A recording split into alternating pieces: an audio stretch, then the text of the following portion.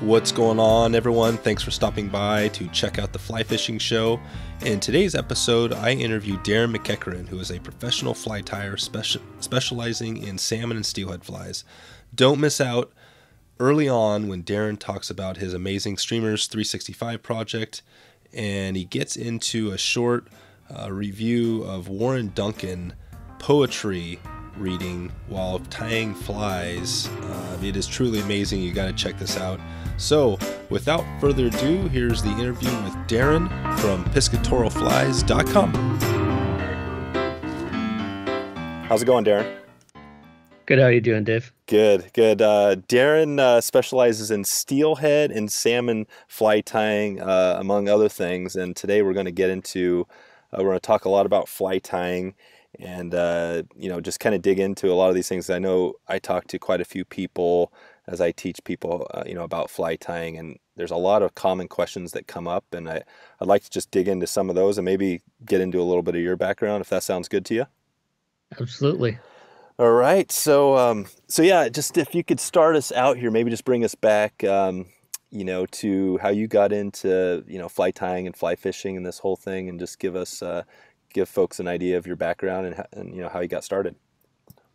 Yeah, well, I mean, I've been a lifelong fisher. I think I caught my first fish when I was 3 or 4 years old. Nice. And I grew up I started in Prince Edward Island, which is just a small island on the east coast of Canada. So we've got lots of little brook trout creeks that flow through there. Uh-huh. And I mean, we didn't do anything fancy. You basically go out in the woods, grab a stick and get a piece of string, and basically you're dapping worms into these little creeks that you can jump across. But It's pretty incredible. You've got some pretty decent sized brook trout in there. And the first one I ever caught was probably about a 14-inch brook trout. Nice. And I thought it was just the greatest thing, Yeah. But from there, it's basically I kept fishing throughout my life. And when I met my wife, her dad was into fishing, so I got to know him through fishing. And just at some point, I thought, you know what, I think it'd be kind of cool to try fly fishing. But I had some health problems along the way, and I ended up needing to get a liver transplant. So I had that in 2002, late 2002. Mm-hmm. And when I got home, I had a lot of time on my hands. So I thought it might be kind of interesting just to check out this fly tying thing. So I had no experience with it. I think I had seen it once or twice at a sportsman show, and I thought it looked pretty cool, So I went on eBay and ordered probably the cheapest little fly tying kit that I could find. Sure. And when that came, I just basically set up shop in my living room, and I think the first day I tied for like 3 or 4 hours straight, and Nice. My back was just absolutely killing me. But it took hold right away. So I don't think I've gone more than a couple days without tying flies since then. No kidding. That's awesome. Yeah. Wow, Yeah. that's cool. So I guess that's kind of one of the things about fly tying. It kind of is the kind of that meditative or relaxing thing for you. Not only is it, I guess, a business, but you've been doing it long enough now. Is that kind of how it kind of soothing? It sounds like you went through quite an ordeal in 2002, and this was kind of your part of the process, the healing process, so to speak. Yeah, it was good therapy, and I had a lot of hours on my own, so this was a good way to fill time and actually do something a little bit productive. And it might have been in the back of my mind to maybe do this as a business down the road, but Yep. I soon found out that there was a bit of a learning curve, and I wouldn't, like the first few years of flies were definitely all flies just for learning. Oh, yeah. And, Yep. it took quite a while before I was comfortable even giving someone else a fly to use. But, Sure. Did you, this is a good kind of topic because, there are a lot of people that are probably going to listen to this. They're just getting started. So did you just grab, some YouTube videos and watch a few basic videos and do it that route, or did you have kind of anybody to help you along when you got started first couple years? Well, back in the day in 2002, there wasn't really Oh, much right. of a presence of YouTube even. Hmm. So what I actually did is I went to the bookstore. I picked up I think it was Dick Tallier's Fly Tying for Beginners, perhaps, Mm-hmm. and maybe the Fly Tying Bible, a couple books like that. And I just started reading and following the picture step by step kind of thing. And I didn't even really have a grasp at that point the difference between like nymphs and streamers and dry flies. It's just Mm-hmm. like different patterns, you know. Right. And it's a lot of it's just a accumulation of knowledge over time, right? Yeah. Um, but I did actually find a club. I was actually living in Edmonton at this time in Alberta, and there's a club called the Northern Lights Fly Fishers and Fly Tires there, Oh, cool. and so that was a big catalyst for helping me along with the fly tying, Uh-huh. and it also gave me some people like-minded people that I could talk to about fly tying, and because a lot of these guys were locals, and you know it's the community aspect, they were happy to share some of their tips, you know, and there was a few flies. Like every time we'd have a meeting, I'd bring in my flies, bring in my fly tying stuff, and you know, people could give me a few pointers on patterns and whatnot. Mm-hmm. And we also did a lot of uh, demos. So people every week, somebody else from the club would demo a couple patterns that they were tying, either Oh, something nice. that they were interested in, or you know something you could use locally. Right. So there was a lot of still water type patterns in the area. So we Yeah. have what they call pothole lakes in Alberta. So it's just basically shallow ponds stocked with trout. Hmm. So you might be 8 to 20 feet deep, kind of thing. Mm-hmm. So a lot of the stuff that you're tying and fishing, you're doing a lot of leeches, chronomid patterns, mayflies, larvae, that sort of stuff. Yep. Cool. Cool. I was just thinking, again, just kind of getting started and tips and things like that. I think that's where I first ran into your channel. I think I was looking for some extra tips for the fly tying challenge that I have going. And I believe I came across I think that's where I first ran into you, and I checked in with you there. But if you had to give, maybe a tip or or two from somebody that's just getting started, and at hmm that same point where you're at back in the day, what would you tell them when they're first getting going? well, if you're in a spot where there is a fly tying or a fly fishing club or like TU or Mm-hmm. fly tires, definitely join. Mm-hmm. Um, Not only because you're going to learn uh, how to tie flies, but you're going to make some friends who are into fly fishing. So you've got people who will likely want to take you out fishing with them at some point as well and show you a couple of the local spots you might not know. Right. As far as fly tying goes, I think the number one thing to do is just repetition, you know? Mm-hmm. Like the first time I tie basically any pattern, I don't think it looks that great. And for me, about the third or fourth, it starts shaping up the way I like it. But Mm-hmm.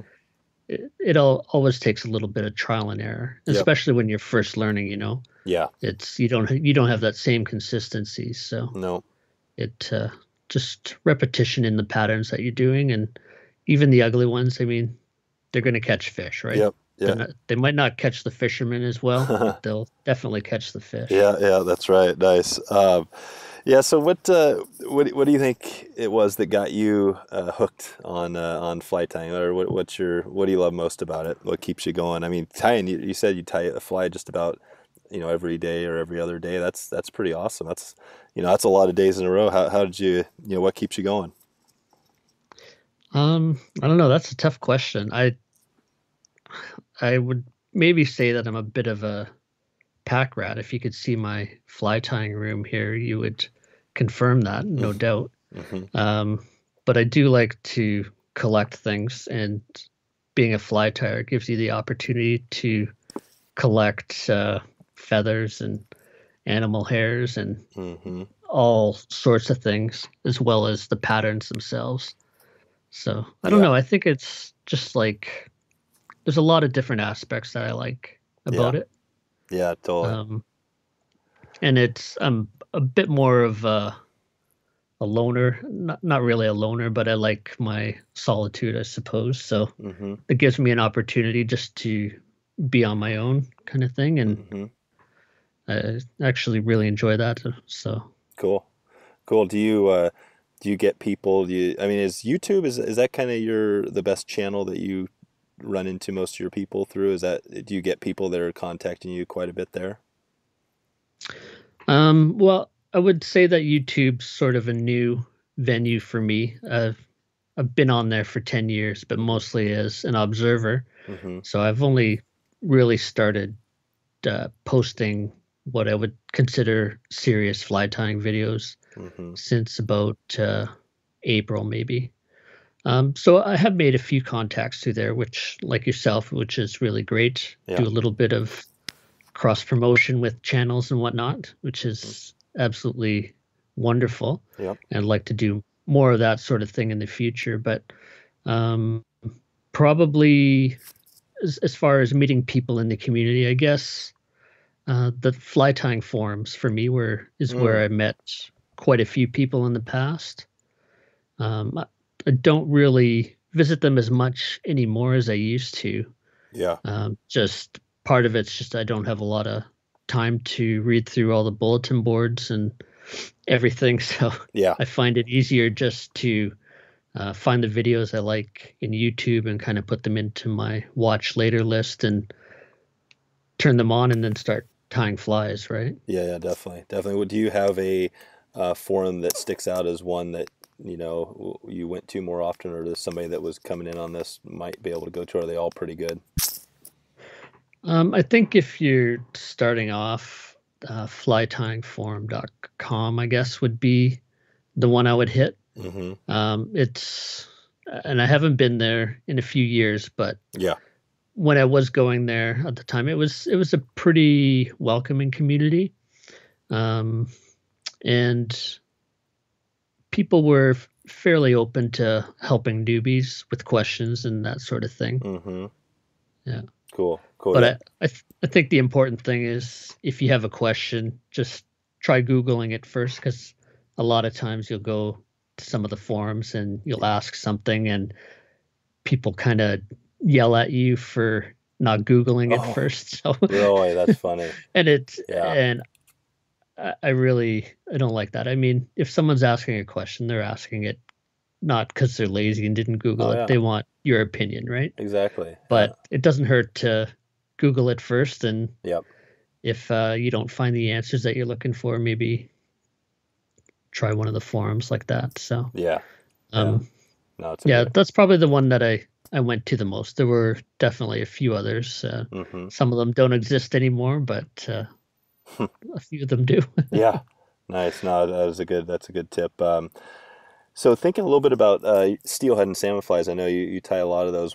Do you have I was kind of thinking of my style, I guess my style would probably be old school if I had to say, if I had a Mhm. style, but do you have a type of, style you consider, the way you tie, or do you just, or do you have a certain, types of flies you like to tie more than others as far as steelhead and salmon flies? Well, as far as the style I like to tie is probably a bit of a cross between like an East Coast salmon fly and a West Coast steelhead fly. Hmm. So they're sort of smaller. I guess it's similar to what would consider the classic steelhead. Yeah. So single hook, size 6 down to 10 sort of thing. Yep. But patterns like coal car, freight train, Yep. golden demon, getting into some of the prawn patterns, like Monies or the general practitioner, stuff like that, Hmm. you know. Yeah, And definitely. it's pretty iconic type stuff. So I've got a lot of older steelhead books, like Mm-hmm. from Trey Combs and the like. Yeah. And like the patterns in there, it's a complete gold mine. It's every time I open the book, there's more patterns in there that I want to try out, and even some of the club books that have been put out, like the Northwest Fly Fishers. Mm-hmm. I believe they put out a small book a few years or quite a few years ago, but there's quite a few patterns in there that uh, are really interesting. One other thing that I'd just add to that is a lot of these patterns have a bit of a history behind them as well, Mm-hmm.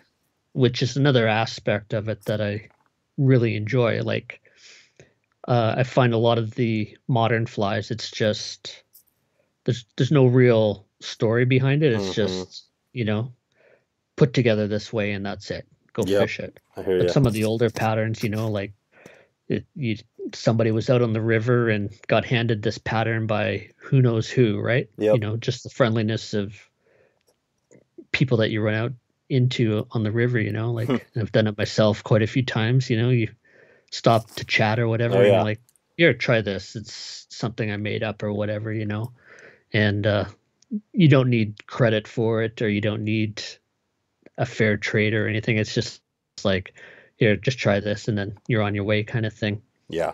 And but it's the stories behind a lot of those flies that I kind of get more enjoyment out of, just being able to trace the lineage of it. Totally. No, that's really cool. I was thinking of actually I listened to John Shuey in a podcast a while back, and I knew I don't know John, but I know his stuff, and started to look through a little more back through his book, and that's what he does a really good job of, I think, is kind of documenting the class, and that's his whole idea with probably one of his most popular books, Classic Steelhead Flies. Yeah. But he documents the whole history, and it's just cool to to hear that, and because some of those, I mean, some of those will be lost. So it's one of those things where it's good. And you were actually the one that reminded me of it when we were chatting, because I don't do always a good job of that in my videos, and I think it's something I'm going to try to do a little better job of where I can. And then also, techniques for fishing them and things like that, I think is also great. Right. Yeah. I guess I kind of got that mentality from doing the Streamers project. So I did a lot of research in each of the flies, and so we had a bit of history behind each one. Oh, and yeah. It might not even be an old fly or anything, but I like to kind of have a bit of an idea of what actually went into the process of creating this fly too, right? Mm-hmm. So what were your reasons for picking this color, or using this material at such and such a spot, kind of thing? Mm-hmm. Yep. Yeah, definitely. Sometimes it might be just you don't have the right material to tie that fly, and you throw something different on, and it works. Exactly. That's cool. So Yeah. you mentioned the streamers. Probably is that the streamers 365 project? Yeah, that's I guess an ambitious project that I figured I would take on. Uh-huh. So the basis of that was, I don't know if you've ever heard of Drawing Flies 365. No. It's Jeff Kennedy's project. I think he did that back in 2010, if I remember correctly. Okay. But basically, he's an artist and he does some really incredible work. And so January 1st, he started his blog, or started posting on his blog. So the idea is every day you post one piece of your art. So every day he would do a painting or sculpture or whatever. And there's a big range of different mediums that he used for his art.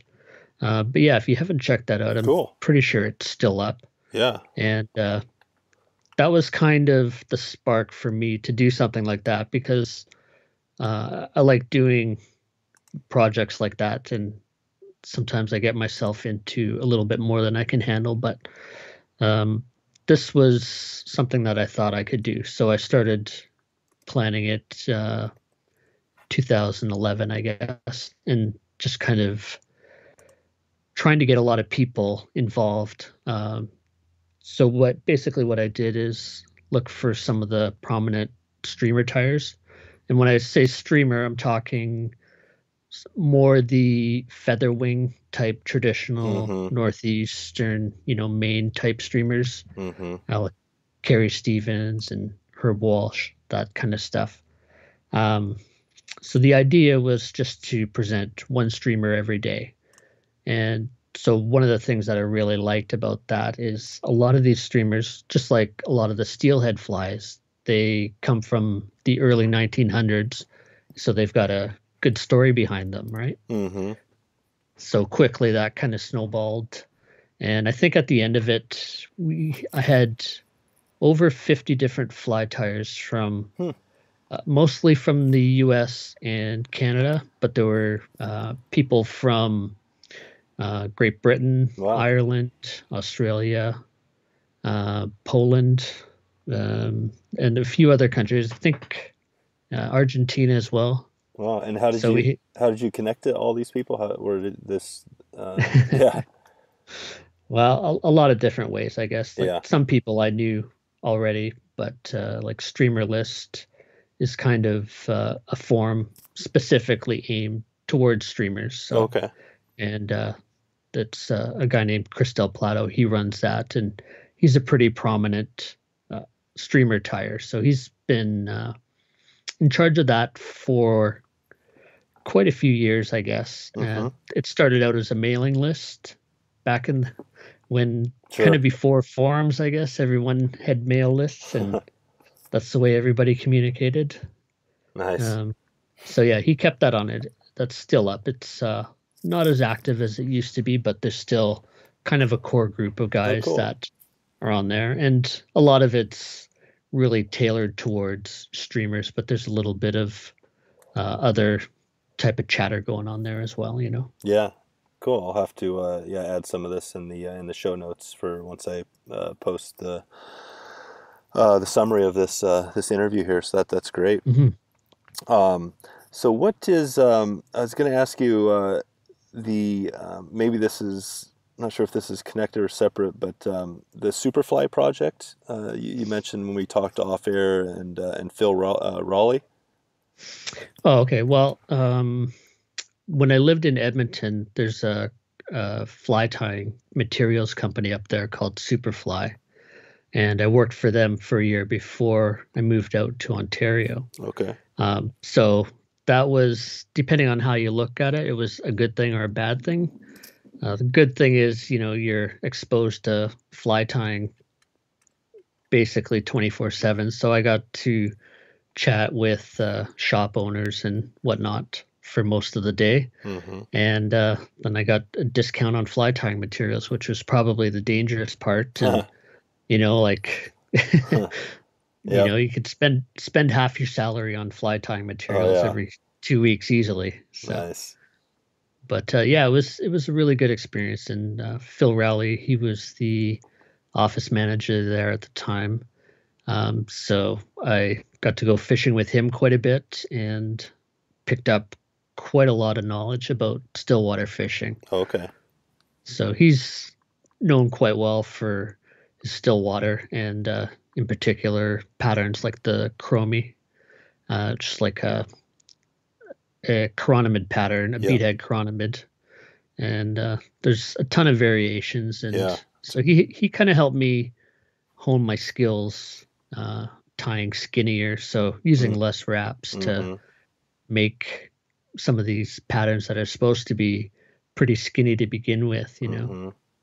Yeah, that's can't remember who I was talking to about that, but that's like the like the old traditional Atlantic salmon flies where they're you got to really be particular on your wraps, and well, I guess it's the spay flies too. Some of those Yeah, you can't put too many wraps on, or it gets a little too bulky on you. yeah, and I mean that comes with experience. I'm not sure if you know who Warren Duncan was, but Yeah, he was yeah. he was he was a really popular uh, East Coast guy Uh-huh. from New Brunswick, I believe, and I had talked to him a few times. He had a shop down in New Brunswick. Okay. And I talked to him a few times before he passed away. But he was particularly known for reciting poetry as he tied flies. Nice. And if you go on YouTube, I believe there's still a video of him, That's and sweet. that's copied from a television program, which has him tying his signature pattern, the rusty rat, Yeah. and the poem that he recites is the cremation of Sam McGee. Oh wow. It's pretty Pretty intense. amazing, Yeah, So I'm definitely putting that. I'm gonna find that one and put it in the show notes. yeah, it's probably my favorite fly tying video of all time. Oh So yeah, no, that's awesome. yeah. That's awesome. I know I kind of occasionally some of the videos where I can't talk while I'm doing it, I'll throw some some music on there. I've been playing with that, but I know some people I've heard directly like, do not put music on the video. They don't Oh want yeah. they don't want to hear music in the background, so I usually don't do that. But cool. So what about fishing? Do you still get out and do some fishing, or do you have like, if you have one place to go, is there a kind of a special place you like to go, or type of fishing that you like to do? I'm not too far from the Ganaraska, and that's probably about 45 minutes from where I am. So if I have a free day, I'll pack up early and head out there, Mm-hmm. fish for a few hours, head back. Um, but it's not a long stretch of river. It's maybe 5 miles, I guess, that you can fish Mm-hmm. for the most part. But it's got some interesting structure in there. It's at one point, I guess, the town or whatever, it goes through a town called Port Hope in Ontario, and I think they um, laid concrete along the river. Hmm. So you've got all these. Sure. It's breaking up now, but it's like steps, right? Yep. So you get all these pools, so you can fish all these pools with dry flies, basically, and you have all these small resident brown trout and rainbows that come up from Lake Ontario, Okay. and nothing huge, but Yeah. it's the same rivers that the steelhead and the salmon come up later Oh, in the nice. fall Nice. as well. But if you go there during the summer, things are pretty quiet, like Yeah. nobody's really after these smaller fish. So Gotcha. if you want the solitude, that's kind of the place to be. Cool. Cool. And are you fishing? Dries or nymphs or a little both? Um, I usually do both, and sometimes I'll take two rods and I'll string one up with a dry fly and one with a weighted nymph or something like that. Mm-hmm. And just as I move along the river, just depending on the water conditions, I'll swap out rods just so I'm not having to switch up flies so often, Sure. because I still want to use the same flies just in different Yeah. water conditions. You hit a deep pool, I'd like to throw a nymph in there if Mm-hmm. nothing hits the dry fly. Yep. Yep. Definitely. Cool. And is that river, so with the rock or the concrete in there, is it kind of a fast flowing river and that creates pools, or is it like a slower, flatter type river? Um, I wouldn't say it's a fast river, but it Yeah. fluctuates depends with the rain. Like as soon That, as it oh, right. rains, you'll get a lot of water coming through there. Yep. Um, but it's if you haven't had rain for 2 or 3 days, it's a fairly low flow, Okay. you know. And are you into the kind of nymphing, like traditional nymphing style, I guess, or do you have a special technique? I know a lot of the kind of the Euro nymphing, I guess, is something I really haven't gotten into too much, but you hear a lot about it. Do you get into any of that? No, I generally fish with a shorter rod, so a lot of times I'm using like a 6'6" rod, like Oh wow. a one weight or a two Huh, weight. Some of cool. these creeks are really small, so I don't want Yeah. a regular 9 foot rod because I'll just be Yep. back casting into weeds all day kind of thing. Yeah, that's cool. So actually, a friend of mine, he turned me on to that kind of a rod, and I ended up Mm-hmm. buying a bamboo 6'6" 3 weight a few years ago, and Sweet. it especially when you're hitting some of the smaller fish, like 12 inches or so, it kind of evens things out. Uh-huh. It just doesn't feel like you're picking them out with Yeah, a big stick or something. totally, totally.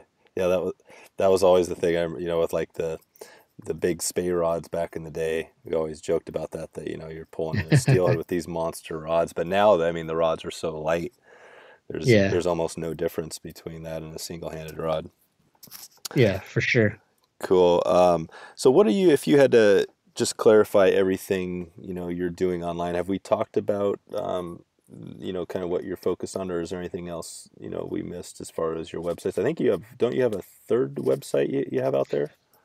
Um, Or, I've got a number of them, okay. but I've the one that I kind of focus on nowadays, I guess, is Piscator Flies, and Okay. that's where I sell the flies that I tie Gotcha.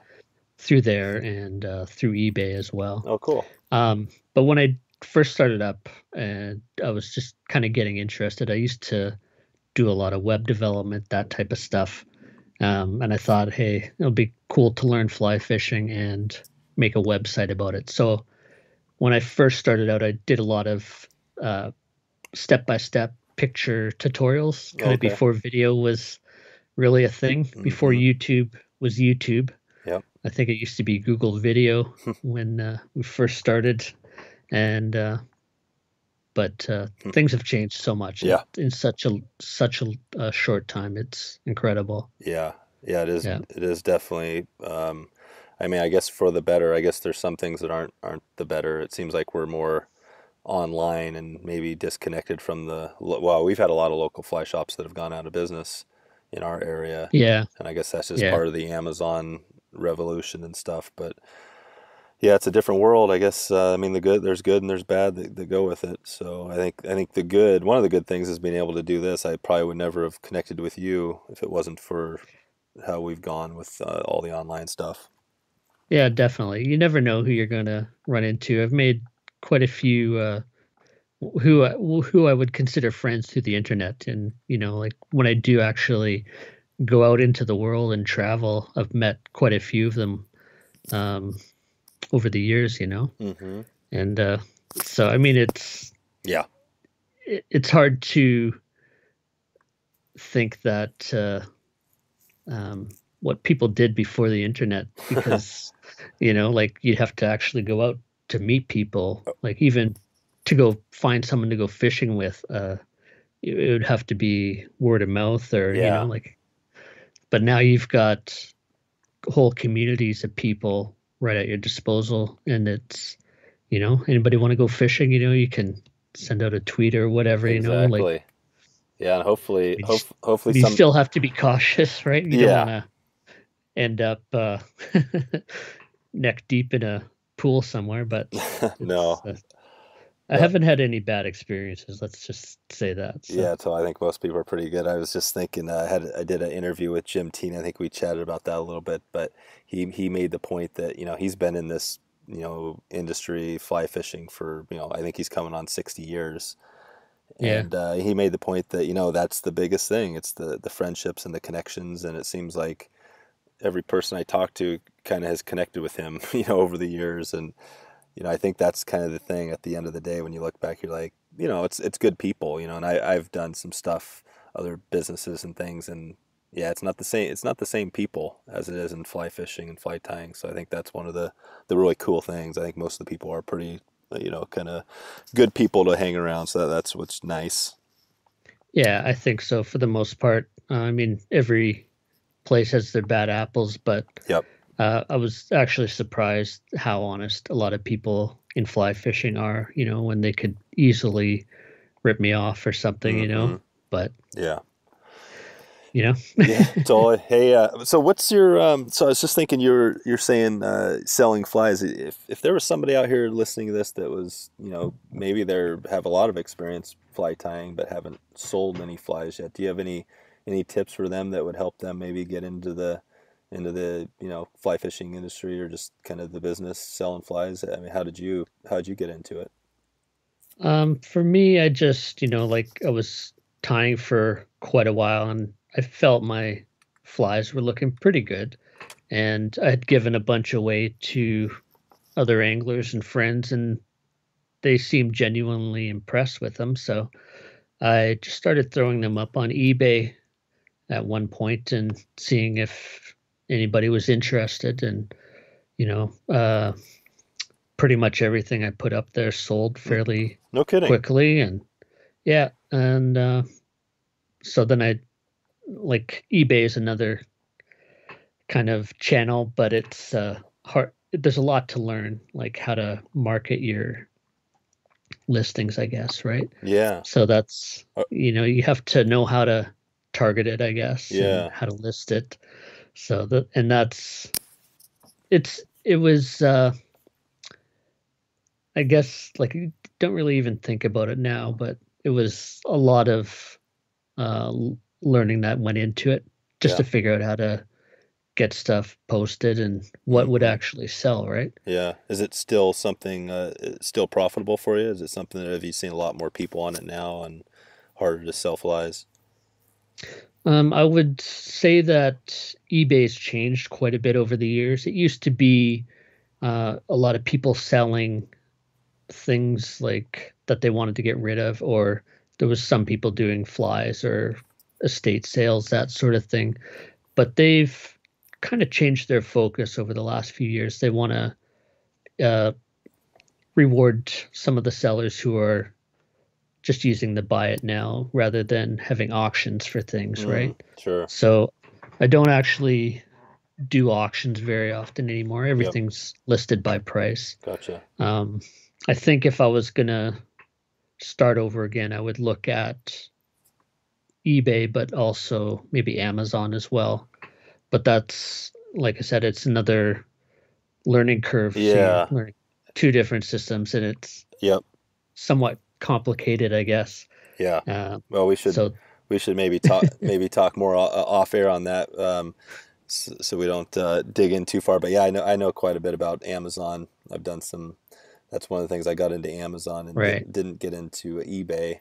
But yeah, I think there's good and bad of any channel you're on, and yeah, it's yeah. I guess there are people selling flies on Amazon as well. I guess I really never noticed. I think that's the thing about fly fishing is it's really not a huge. It's not a huge industry. It's fairly small when you think about it compared to other outdoor niches. yeah. Well, even within the fishing industry, I'd say like the fly fishing is less than 10%, Yeah, and fly tying's even smaller, even right? smaller. Yeah, so it's this tiny little niche, which is cool because it's small, but I think it probably makes selling things a little more challenging because there's just not as big of a crowd out there. Um, Yeah. but And that, I mean, your reputation is everything in such a small community yeah, too, right? yeah, exactly, exactly. Nice. Okay. Let's see. So yeah, I think we're doing good here. Maybe you could take. I'm not sure if you want to chat a little bit about. You mentioned the liver issue you went through, and do you want to talk a little more about that? And did that affect kind of the fly fishing? It sounded like that kind of got you into fly tying. Yeah, well, that's kind of when like I started fly tying before I fly fished at all. Oh, So okay. I had never actually fly fished at that point. Oh, cool. So I tied flies before I even threw my first cast. Nice. So, but it was something, like I had seen fly fishermen around when I was fishing trout ponds or whatever. Sure. I, I thought, you know what, that looks pretty cool. You can kind of mimic the bugs that are on the water, and I Hmm. rather than throwing whatever I'm offering the trout because it didn't seem to work very well. Um, so I think it was a good catalyst, like just for getting into it and Hmm. giving me that push Yeah. to try fly tying and fly fishing. So I think that Christmas, my wish list was just for a fly rod, and my father-in-law obliged. Nice. So, and then now he's hitting me up for flies all the time. Yeah. So So so you're giving them away to him, or are you charging them? I give them to him. Nice. All right. He tries to pay me sometimes. Who knows if it happens or not? Yeah. Yeah. Cool. Cool. What is the so Fly Fusion magazine? That's definitely a big magazine that's out there. You had mentioned, when we chatted on email that you had you had a connection there. What's can you clarify what your connection is with that with the magazine? Yeah, well, it's let's see. I guess it goes quite a ways back. So Fly Fusion magazine, they used to host some of the fly fishing forums and exhibitions in Canada. So I think they have one in Calgary, Alberta, that they do every year now. And so I was included as part of that. And with Fly Fish Calgary, I helped run that, which is something that they had some ownership in as well. And as part of that, I was writing a column called Hooks and Half Hitches. Hmm. And that's where I came up with my sign off line and keep a hook in your vise. So I used to sign off all my articles with that. Oh, okay. But basically, it was taking one aspect of fly tying. So it might have been streamers or nymphs or tying with CDC, that sort of thing. Hmm. And so I think I wrote for them for maybe 4 or 5 years, somewhere around there. Hmm. And I enjoyed it for a while, but it's, your life gets busy Hmm. and it's harder to keep focus on deadlines, stuff like that. Yeah. Uh, so eventually I gave that up. And when you take on all these projects, at some point you have to start downsizing as well. So, Yeah. Yeah, you can't do and it all. no, need more hours in the day every day. Yeah. Yeah, yeah, I'm starting to realize that just with thinking about my schedule and posting. And I mean, you see some, well, some of the YouTubers, like some of the bigger ones, are posting just about every day. Hmm. And, I think about trying to keep up. I've been trying to do that this month just for for the challenge, the flight time challenge I mentioned, but it's not easy to do. So I'd imagine that though they're kind of posting things and scheduling things out and doing that. But yeah, I mean, I try to keep up a schedule. But do you have like some sort of a plan and a certain schedule that you post your videos and stuff? Not really. It's when I've got some free time, I do want to Yeah, post it. That's about it. yeah. But definitely, I would like to have a little bit more consistency in the amount that I post, and even if it's just once a week, be Mm-hmm. able to do that or twice a week. When my fly tying schedule is a little bit lighter, I can definitely put a video up every day. But Mm-hmm. uh, during the fall, it's almost impossible. There's days when I'm tying upwards of 300 flies. So Really? just to be able to put a Wow. video in there doesn't, I would be dead by now for That sure. is, It would just be yep. too much. So you're going strong. So you're tying. I mean, do you have like kind of set clients that you kind of tie for, or do you get a good mix of new people coming through the door? It's a mix. I get quite a few new clients. I've got a few shops that Mm-hmm. I tie for, and a few different businesses that I'll tie for a few times a year. They'll put in orders, that sort of Mm-hmm. thing. And then I get a lot of people contacting me for special stuff, so custom orders, stuff that you can't find online, or Mm-hmm. they're looking for, like they'll go online and they'll find a picture and say, "Can you tie this for me?" And I say, "Send me the picture, and if I know what's in it, I can usually do it, but Hmm. Yep. for the most part. Yeah, yeah, yeah. How do you? But once in a while, somebody will send you a picture of like a fully dressed green Highlander or something, Yep. and say, "I need 4 dozen." Mm, You're like, "Not me." totally. Or a yeah, or something that requires a lot of yeah, just a technique maybe you don't do all the Yeah. time. I mean, trimming deer hair, things like that can be time consuming. What's your? Do you ever? How do you avoid? I just thinking about the burnout thing because I kind of came a little bit different from you. I grew up kind of around a fly shop when I was a little kid, and Hmm. I was tying dozens of flies a day back when I was probably 12 or something like that, and I kind of got burnout early on. Well, Yeah. other things happen, but is there a way you're able to avoid that? For me, I mean, I just have to take a break every once in a while, and just realize that the vice is going to be there tomorrow.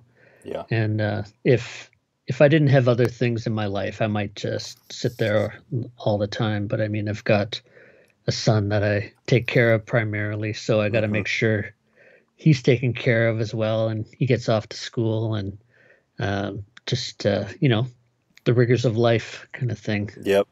I hear you. So I have enough of a break during the day that it's not going to kill me. But there's days when I'm tying 14 or 15 hours, Yep. and there's other days when I might just watch YouTube videos and tie a dozen or something. Who knows? Yeah. Do you find that pretty much, every fly that comes through the door you want to tie is on YouTube, or are there some things you get requests for that are just, not there?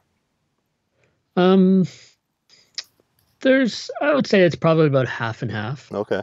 Um, but some guys they'll ask me to tie like a local pattern, so it could be something that somebody gave them, Hmm. and it's when you go to look it up to do a bit of research on it, there's not much. Like you might be lucky to find a picture of it or something. Yeah. Yep. So that's when a lot of the having a good library at your disposal comes in handy Yep. because a lot of the patterns in there just aren't online. Yeah. You know. Yep.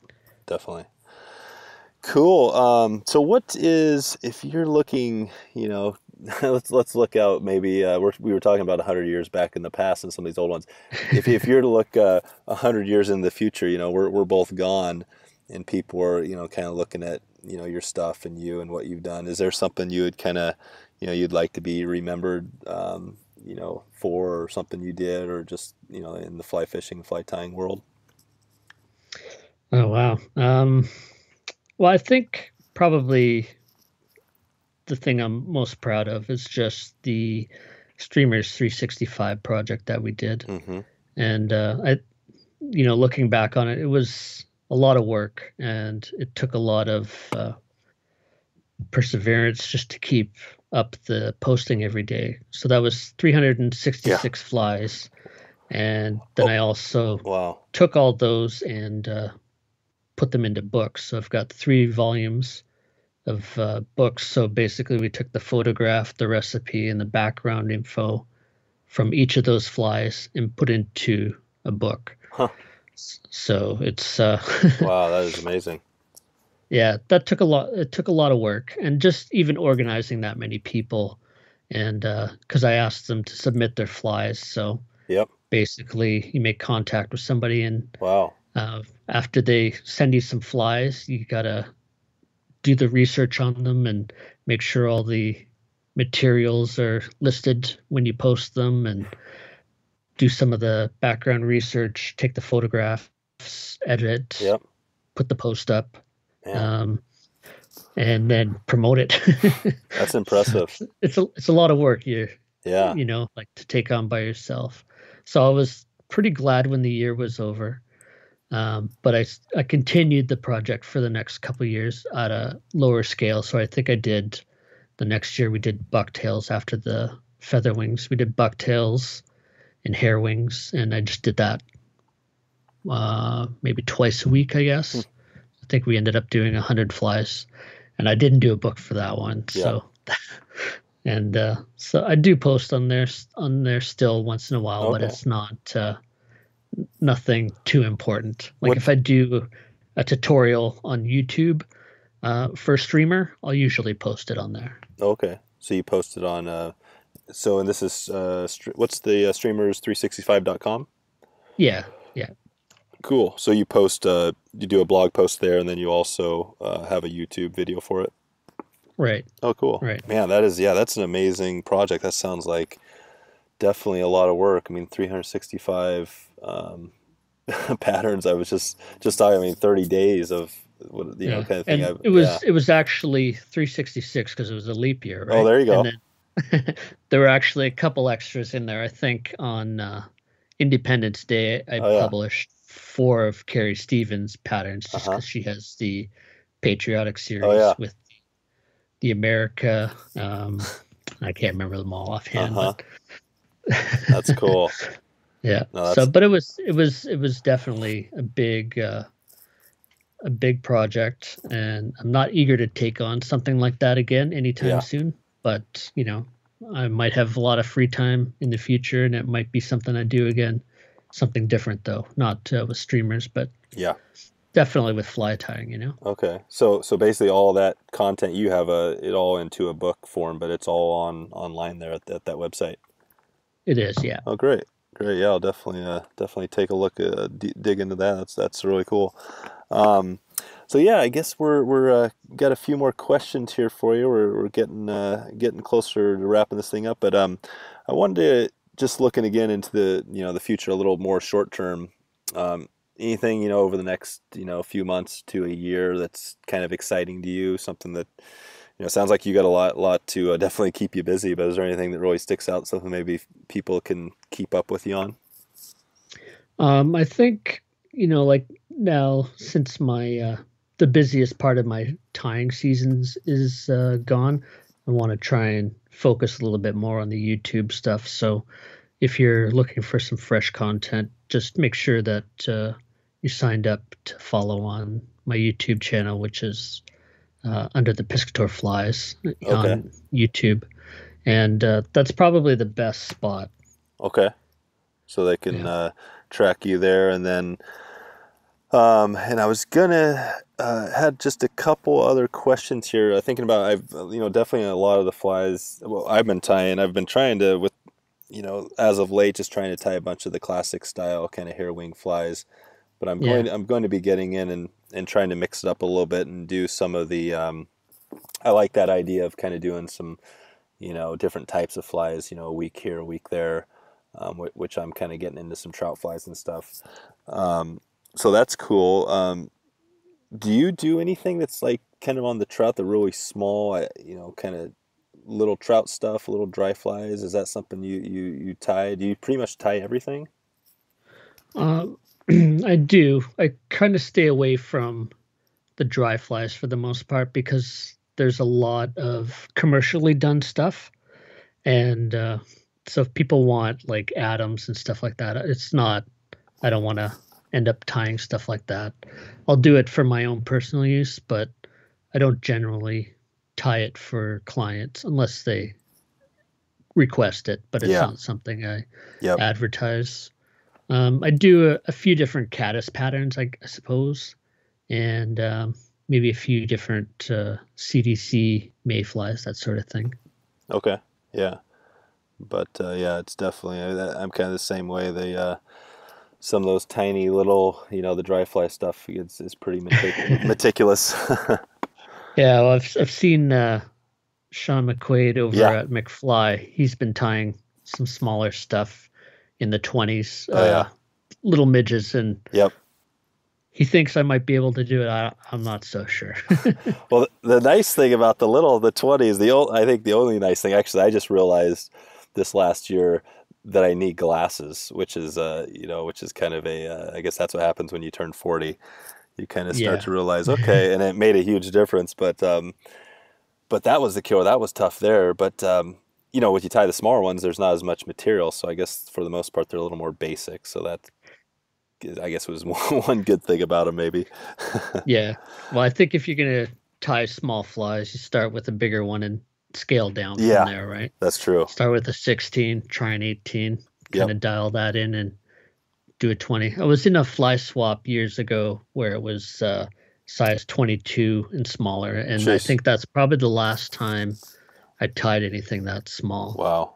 And I just did sort of a basic thing. Yep. Um, if you want to see some small flies, look Yeah. up Don Ordez, Don Ordes. Ordes, Okay. and he ties Royal Coachman Oh on wow. size 32 No way.